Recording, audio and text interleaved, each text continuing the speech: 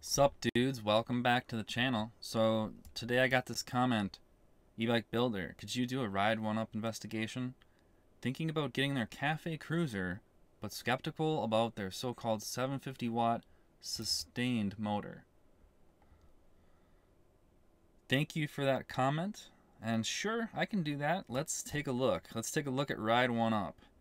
So before I buy anything that's thousands of dollars, I typically go and I look at the company. That's not unusual, right? So let's take a look at the company, and usually there's like an About Us page, right? So even as I'm scrolling down this page, there's something that catches my eye here.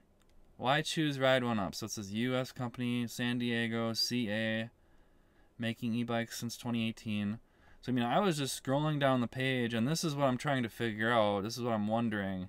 And I haven't even got to the bottom of the page yet, and they are already on top of it. So this is a good-looking website. It's a professionally designed website, right? I'm a web developer, so that's kind of my judgment on this website. So here's all their bikes. We're just scrolling past. So we're going down to the About Us page, right? Let's look at Ride1Up, the company. So it says we're Ride1Up, makes some pretty great electric bikes. Nice big picture taking up above the fold. It's kind of a lot, but all right. So it says our mission is simple: get more people on e-bikes. Blah blah blah blah. Let's watch this video.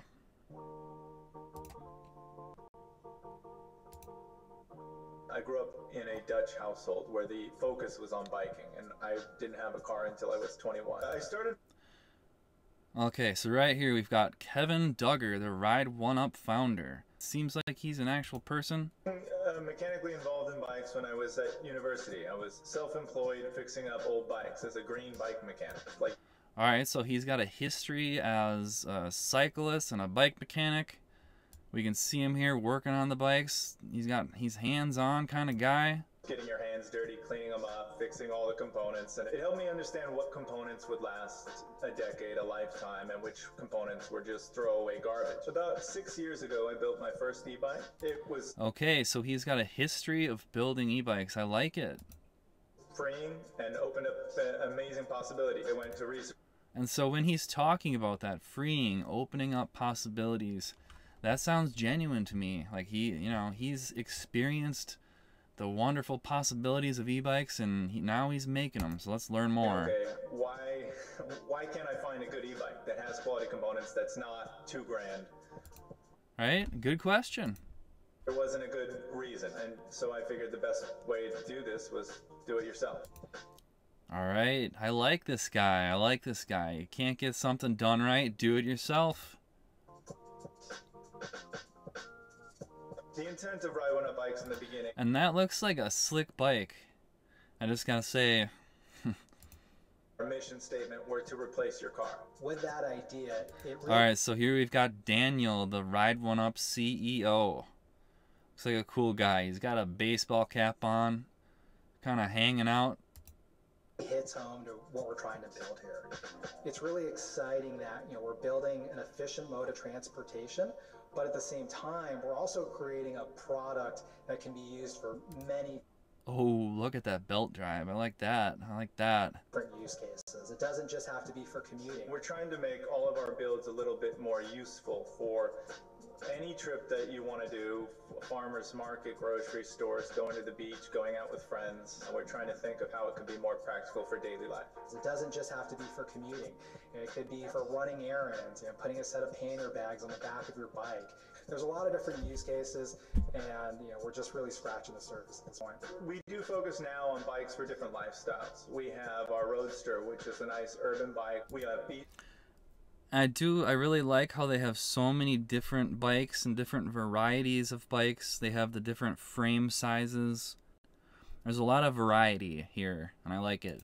Constantly working on our videos and tutorials on how to service and maintain your bike so it can last a lifetime. And he's not kidding, guys. Like I've looked at some of the Ride1Up videos, and their YouTube channel is really good.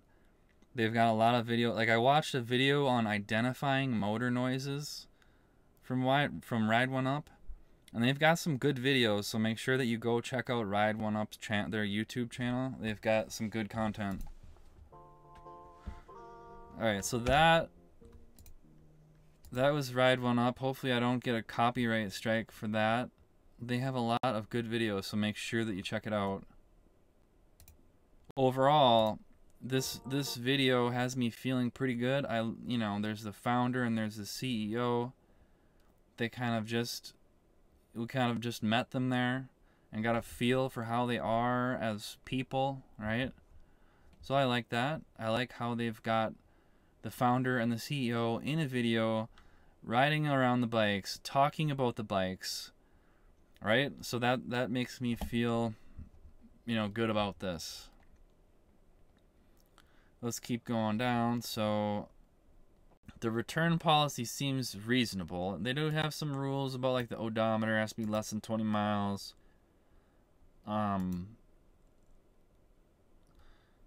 So with wired e-bikes it was 10 miles. On Ride1Up it's 20 miles.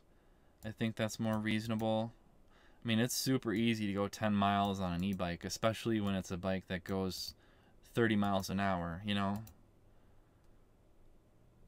So I mean, the returns, they seem reasonable. I don't know about the Revv1 and the 14-day return policy. So let's see. So they have an address, and it looks like it's San Diego. Let's see. Is this just a warehouse, or is this... Oh, look over here. Ride1Up Bicycle Shop. So it seems like they have a storefront. Let's go into the street view and see what this looks like. Okay, so there it is. Ride1Up. We can see it right there. So this is San Diego. There is the Ride1Up shop right there. It's okay, guys. So I mean, I usually look through the website, look through the About Us stuff, maybe like 5 minutes just to get a feel for the company and what's going on. And if there's no red flags and there's nothing that's kind of like, then we're gonna keep. Well, let's go look at the bike. Let's go look at this bike for my good friend in the comments. And so this guy, No16214, he's a little bit skeptical about that Cafe Cruiser and the 750 watt sustained motor. So let's go take a look at that Cafe Cruiser now for my good friend in the comments. Let's go back up here. E-bikes, Cafe Cruiser, there it is. Nice and easy to get to it. Only had to click once. I think you would still have to step over that. It doesn't look like a true step through, but either way, let's see here. Let's go back to this one. Step over. I think it's a good looking bike. You know, I mean, it looks like a good looking bike. I like how it looks. I like how that rack is just welded onto the frame, so it should be able to hold, you know, like a good 75 to, you know, 100 pounds or more, usually when you have the rack welded onto the frame like that, so that's good. Looks like it comes with a headlight. I like the wire management. It's got internal routing. So on the surface, I like how this bike looks. Alright, so let's take a good look at it here. There it is. There is the step over one that we're looking at here. So we got some more pictures from the side, from the back. It's a good looking bike. Oh wow. Where's that picture? I want to see the baby carrier. Look at that thing. Holy buckets. Let me know in the comments, guys. Would you put your kid in one of these things? That just seems crazy to me. I mean, it does have that rack on the back that's welded on there. That's definitely the only way that I would carry a baby back there, buddy. Wow. So, I've got a couple colors. Looks like 3 of them. So what do we got here? So, what is this called? Carbon. Indigo. I like that. Indigo. That looks pretty cool. Alright, and then so this is the lat? Is that what they call it? Lat? Oh, latte. What? So this color is called latte. Is that right? Alright, so I guess this color is called latte. Like, that just really threw me off there, but that's interesting. Latte, that's what we're looking at, that color. Alright, so far, I'm feeling pretty good about Ride1Up. We're checking out this bike. In terms of how it looks, I'm feeling pretty good about how it looks. So let's go down, look at the specs a little bit more. And then it's got a cassette, so that's good.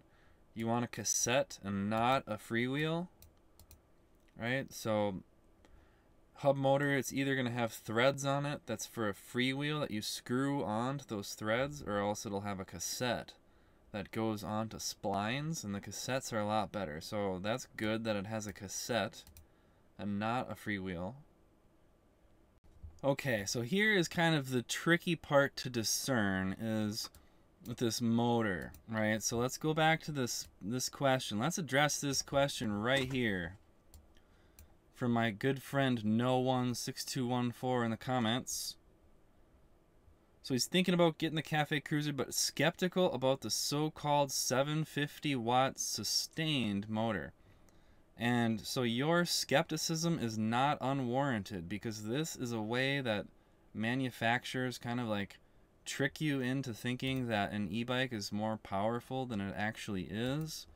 So let's take a look at this Cafe Cruiser motor, and all they tell us is 48 volts, geared hub, Bafang motor, 750 watts sustained. So that is kind of a question, is they're telling us it's a Bafang motor and they're saying 750 watts sustained. So it's kind of like they're not saying that it's a 750 watt motor. They're saying it's a Bafang motor with 750 watts sustained. It's kind of like a, it's kind of, I don't like when manufacturers do this. It's a little bit misleading, because as you're looking at this, you're just looking at the numbers, right? So you're 48 volts, okay, Bafang, okay, 750 watts, okay, and then you think it's a 750 watt motor, right? Like, that's what they're trying to do here. And this isn't unique to Ride1Up.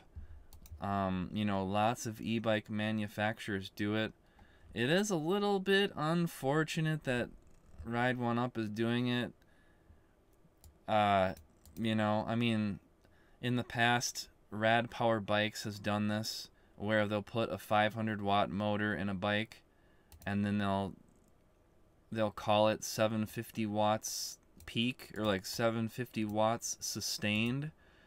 And anytime you see sustained or peak, you can, like, that's kind of misleading when you're talking about a motor and you're describing the power levels of a motor. You generally talk about the nominal power levels, just kind of the normal power levels, and not like the peak, maximum, sustained power levels, right? So it's a little bit misleading right here, this 750 watts sustained. And there's really no way to tell, like, unless you have somebody, like, if you have somebody with the bike and you can look at the model numbers and actually see like the Bafang model numbers, like, it'll probably say on this motor somewhere 500 watts, because I have a feeling that it's a 500 watt motor.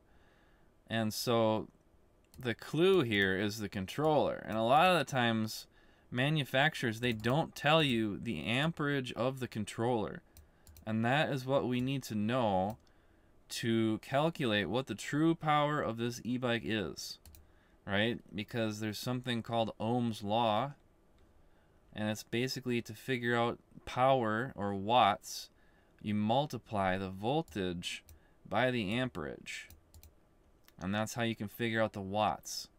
So if we take 48 volts times 18 amps, and actually we're going to do 54.6 times 18 amps, so that is 982 watts peak, right? So that is the peak power that this motor is going to be able to do on a full battery with this controller, it's going to be doing 982 watts. And then of course as you discharge the battery, that's going to go down a little bit as the voltage drops. But so it's about 1,000 watts peak on this motor. And so this is a clue, right? Because usually a true Bafang 750 watt motor is going to have like at least like a 22 amp controller, if not a 25 amp controller, and it's going to be doing more like 1,500 watts on a true 750 watt motor. So this kind of misleading wording combined with this right here, they're telling us that it's an 18 amp controller.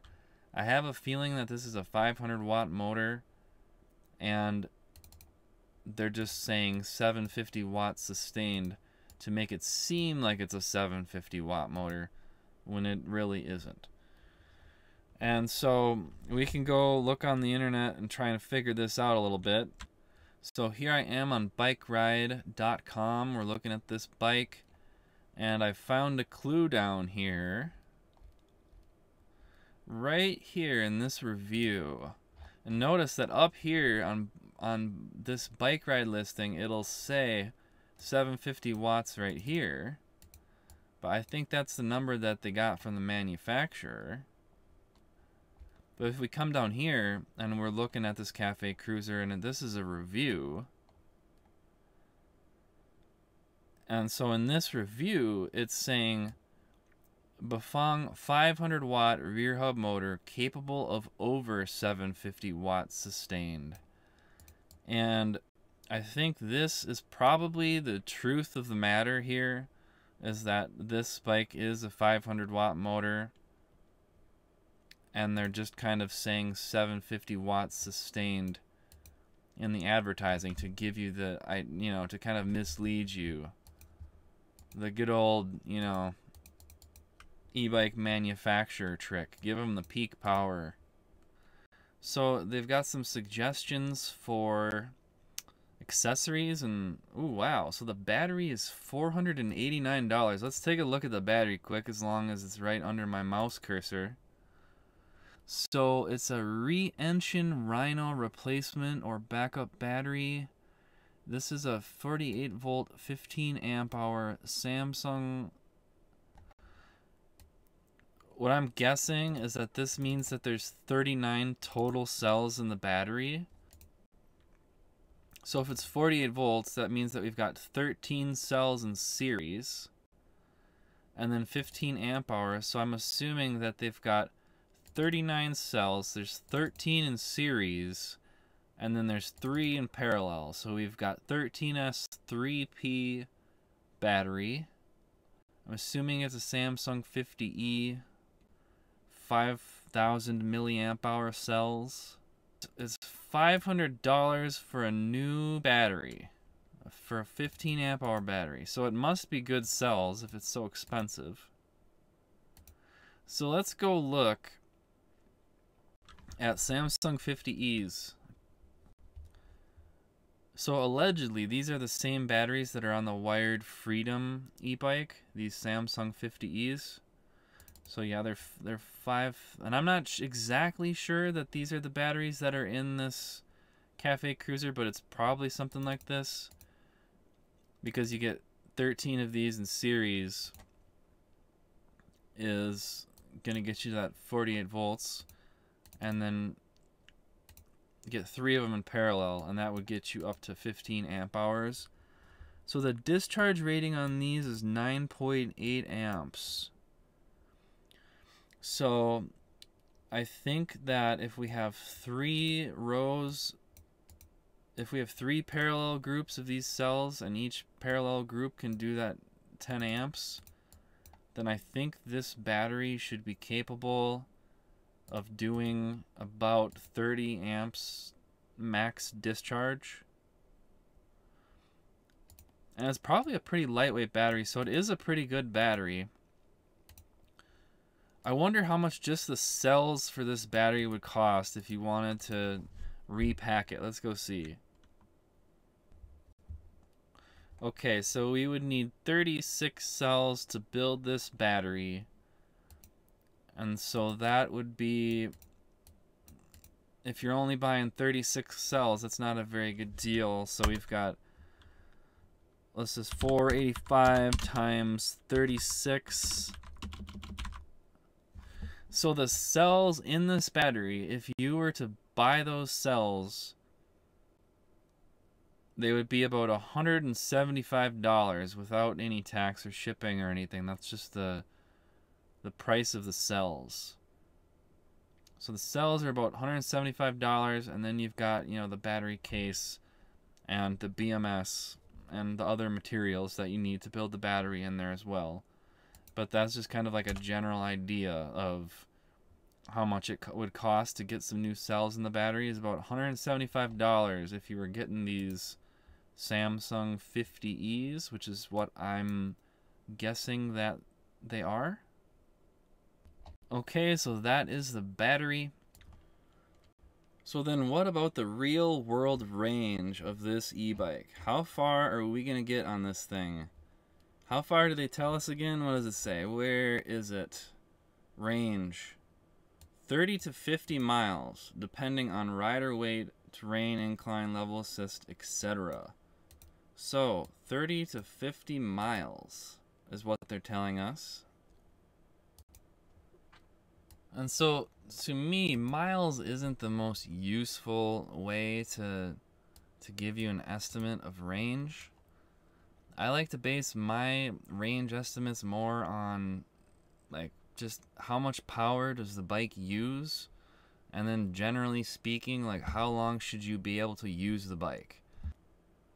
So then if we have some idea of how long or how many minutes we should be able to use that bike at full power, that'll give us kind of an idea of the range that we can get in miles based on kind of our average speed.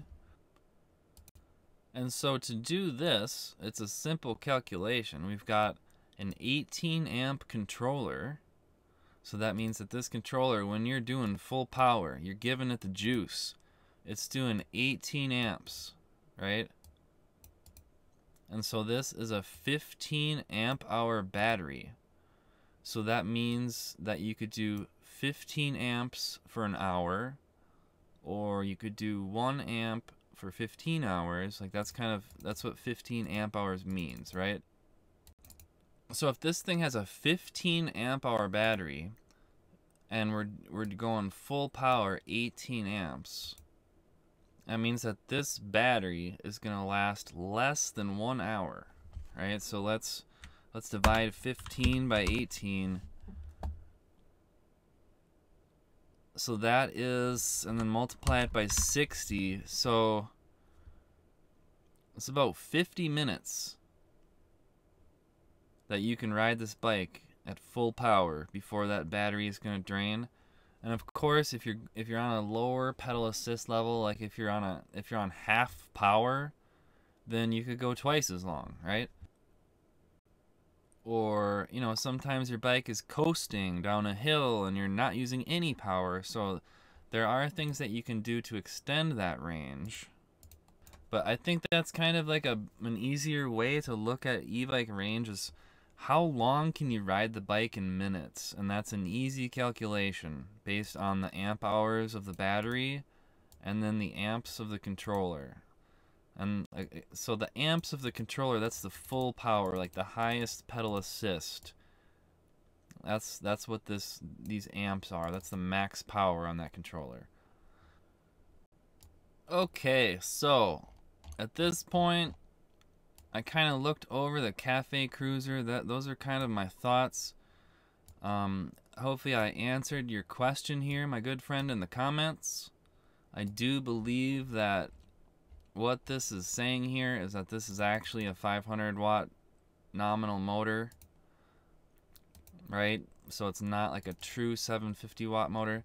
It's a little bit misleading. I'm not a big fan of when manufacturers do that, but you know, Ride1Up, they're not the only manufacturer that does that. So it's you know, Like, some of them do it, some of them don't. I prefer when they don't. I mean, I like how it looks, but yeah, it's a little bit underpowered, and your skepticism was not unwarranted. So, I would consider it more of like a 500 watt e-bike, basically. So that was the Cafe Cruiser. Let's go look at the Revv1, because this is a bike that I featured back in my May e-bikes pick video.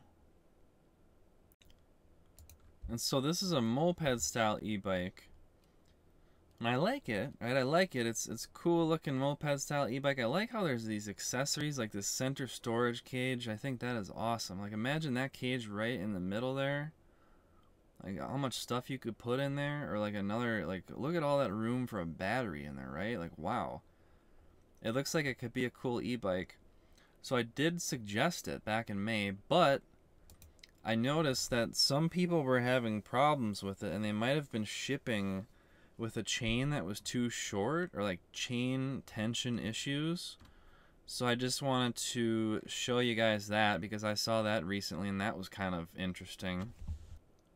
Alright, so here we are on the MannyReidTV YouTube channel. So this is somebody that I'm subscribed to and I watch. He focuses on the modernization of travel featuring electric bikes. He reviews EVs, mods, accessories, and builds.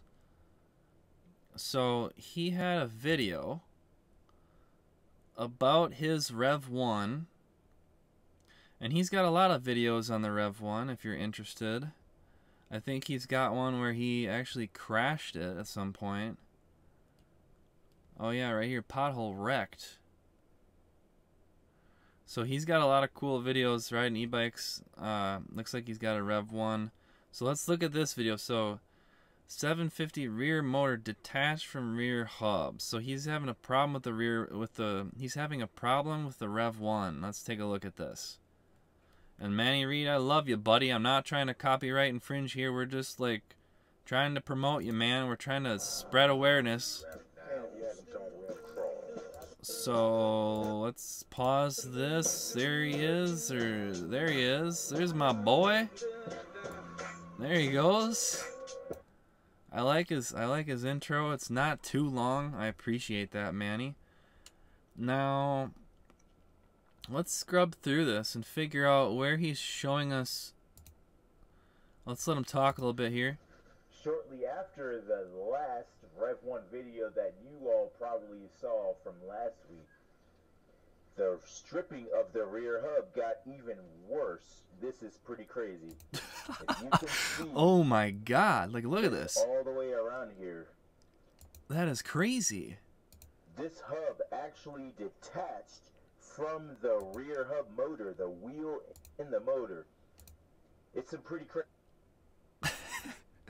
So this is crazy, guys. Like, so what I understand, from my understanding, is these e-bikes were shipping with a chain that was too short. It was just slightly too short, so the chain tension was a little bit tight.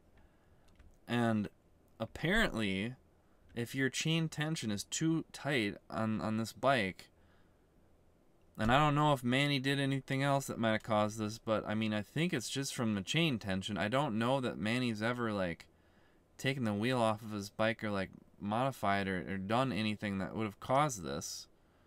So I think this is just from the short chain. I don't think that he ever took the chain off and or like fixed the problem, or maybe he wasn't aware of the problem. But yeah, so I guess these bikes were shipping with a short chain. And this is potentially what can happen if you've got a short chain on here with messed up chain tension. So look at this. This is pretty crazy. If you can see this all the way around here. Look at that. Look at that. I mean, it looks like the motor literally came apart where the freewheel screws onto the hub. Like there's a gap. There's a hole. You can see the bare metal on the inside of the motor.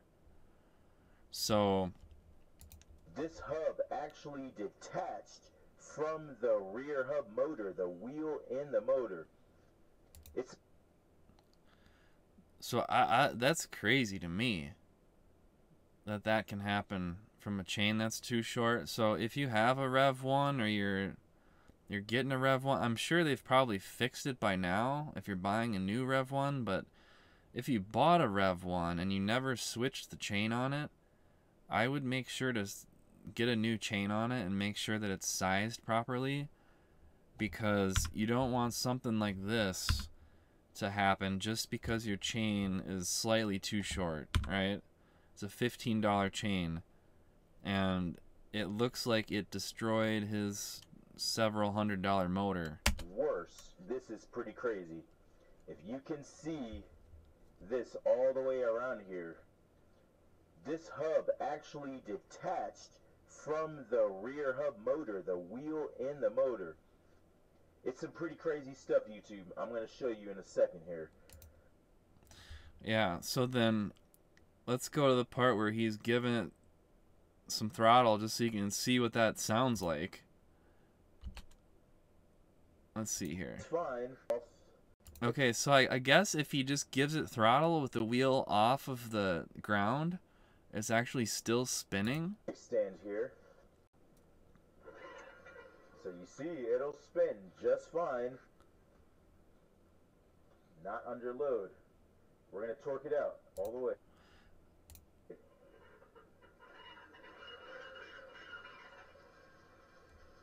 fine.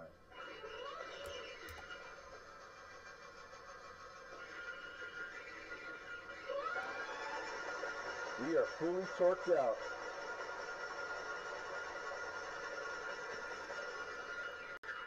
Man, that sounds crazy. I can't believe that it's even spinning. As you can see, I guess I'm guessing that it's just spinning from friction.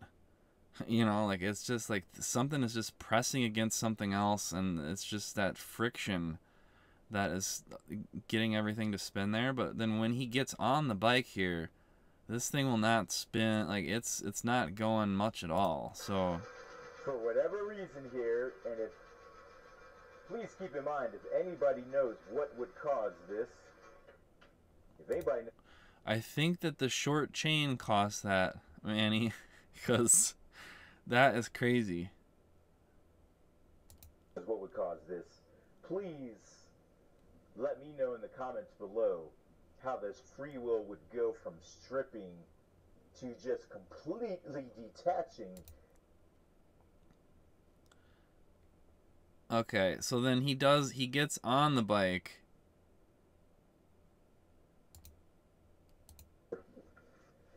But check it out one more time. Nothing. Look at that. Look at that. There you go. That shows full voltage there. But I can just stop it with my feet. See that? Yeah, it sounds like something in there is grinding or scraping, and it's just friction that's causing the bike to move at all anymore, but something definitely broke in there, I think. So, that is the development of the Revv1, everybody. So that's kind of interesting. So everybody make sure you go like MannyReidTV, because he's got this Revv1 video for us that's showing us some problems here. But yeah, so I just wanted to highlight that one problem that I've noticed with the Revv1 was that they're shipping with short chains. So if you bought a Revv1, make sure to get a new chain on there, make sure that it's sized correctly and the tension's good. And I think you'll avoid that problem.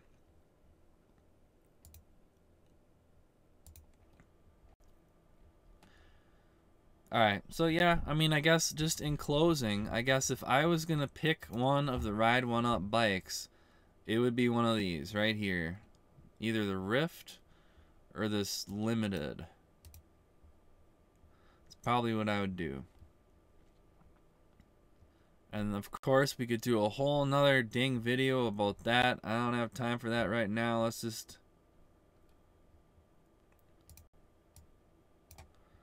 So with this 30 amp controller, the Rift is going to be doing about 1600 watts. Right? So this bike is going to feel a lot more peppy, a lot more powerful than that Cafe Racer. And then, so let's look at this one quick.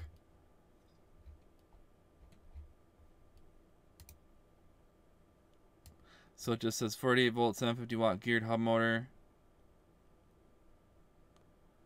Okay, so then right here, this bike has a 22 amp controller. So this one's not quite as good as the Rift. Yeah, so I guess I'll just leave you guys with that. Like if I was gonna pick a bike from Ride1Up, I would probably pick the Rift. I think that I like kind of mountain bike style bikes, so I think that I would go with the Rift if I was gonna get one of these bikes. And it does have fat tires. I know it's not exactly what my good friend in the comments is looking for, but personally I would either go with the Rift, or I would buy the Revv1 and then I would make sure that that chain isn't too tight, or you might end up with a funky motor like my buddy MannyReid on YouTube.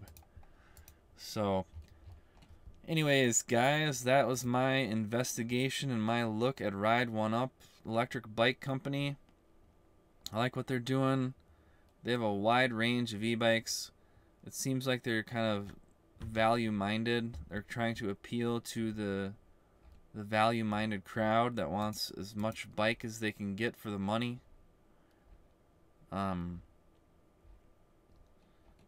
Rift looks like a good one. Cafe Cruiser is a little bit underpowered. It's more like a 500 watt e-bike. But yeah, so that's my opinion, guys. Let me know what you think in the comments. Do you have a Ride1Up e-bike? How's it going? Has it been treating you well? So also, guys, make sure you like this video, because look at this, look at this. Look at all this editing. That took some work, dudes. So make sure you like the video, subscribe to the channel. Probably don't buy the Cafe Racer. And let me know in the comments, guys, you want to see any particular investigation videos? Which company should we look at next? What kind of juicy drama can we shovel up? Let me know in the comments, guys. See you next time. Thanks for watching.